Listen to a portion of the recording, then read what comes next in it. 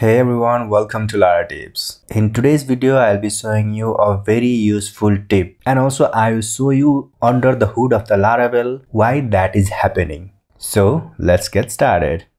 So here I have a user model, and let's say I'll get the first one and reload, then you can see the first data over here. And here let's say we want to get the count of the posts that this user has. So we'll say here with count post. By the way, I have this posts relationship over here has many.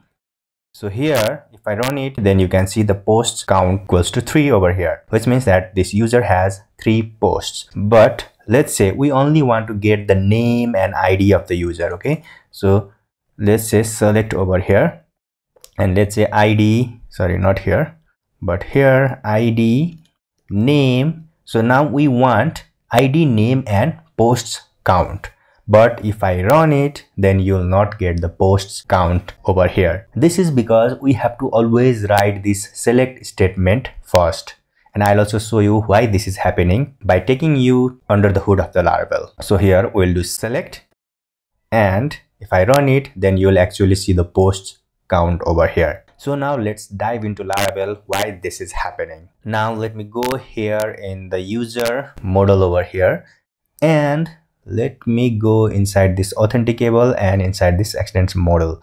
So here now let us search for the select method. Select. So we don't have any select method on the model, which means that Laravel is using __ call magic method, which is the feature of PHP. If there is no method that is present in a class, then it will actually look into this __ call method, which is present over here. So it will execute this method.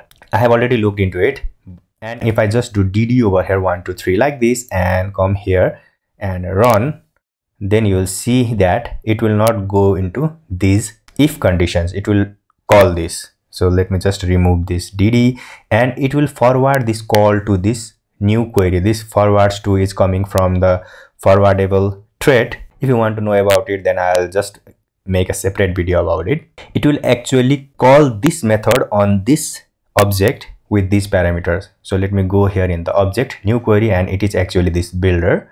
And now here also I'll search for select. So here also we don't have a select method, which means again we have to look into this __ call. So yes, it is present over here, which means that it will actually call this __ call method. Now let me again go over here and do like dd over here 1 like this, come here and reload, then it will reach over here, which means that none of these above will be executed and this will be executed. So here now again those methods and parameters are forwarded to our builder query.